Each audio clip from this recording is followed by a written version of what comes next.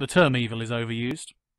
A cult leader is not evil, not in the strict religious sense, not in the concept of true evil.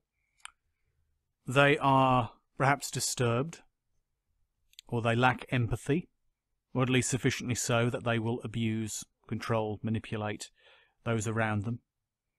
And when they have a large following, they will use that position in a very poor way indeed. Good religious leaders and good political leaders, or leaders of any kind, they will be productive, practical, but they will have empathy, at least to some degree. They know that it's a useful tool, at the very least, even if they are a person with some questionable traits. But a true narcissistic cult leader, well, they consider themselves to be above those around them, to be superior, to be better. And what could be better for a narcissist than to claim to be God, or to be like God on some level?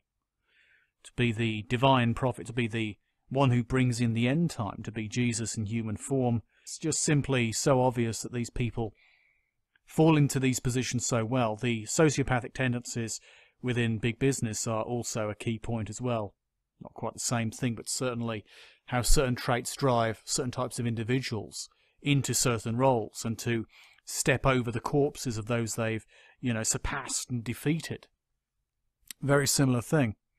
And when they can find a sufficient following, a sufficient number of people to manipulate, they end up being in a very strong position indeed, where they can get away with so many things. Making connections. They can get away with murder. With cult leaders, they have placed themselves on a pedestal, made themselves as good as God, if indeed not claiming to be God. And from there, they can live out their fantasies as they wish. It's how they would prefer to live, without rules, because they're above rules. That inflated ego, sense of self-importance, it's understandable that they would see themselves as being superior and above the rules that others follow. That's made for those people. And if they can find a way of breaking out of the system and putting themselves above the law, what could be better? Seems to be the case with so many famous cult leaders. Certainly with Jim Jones of the People's Temple, how he evaded justice for so many years, how he carried out abuse within the organisation, very often against children.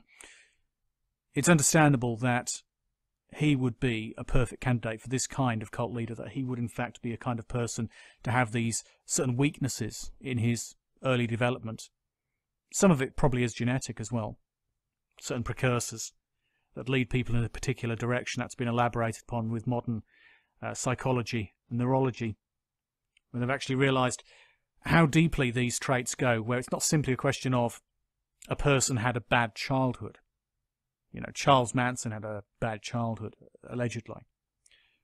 His mother was, at one point or another, a prostitute, allegedly.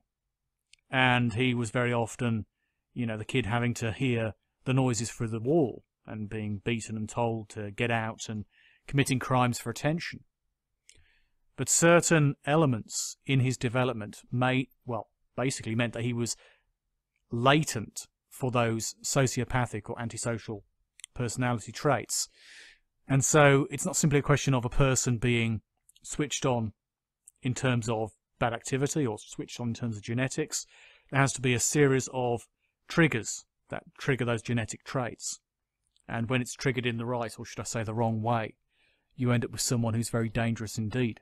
That's true of Charles Manson, Jim Jones, and even many Eastern gurus who were in such a position of power, really, that it's no wonder they went to the extreme in some cases.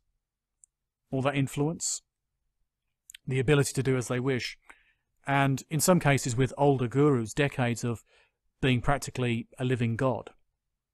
It's enough to drive anyone slightly balmy.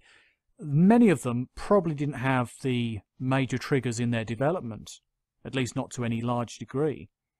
But enough of them had the key triggers to basically make them less apathetic, that it basically made them into a toxic individual, and in a position of power they're bound to carry out any number of different acts.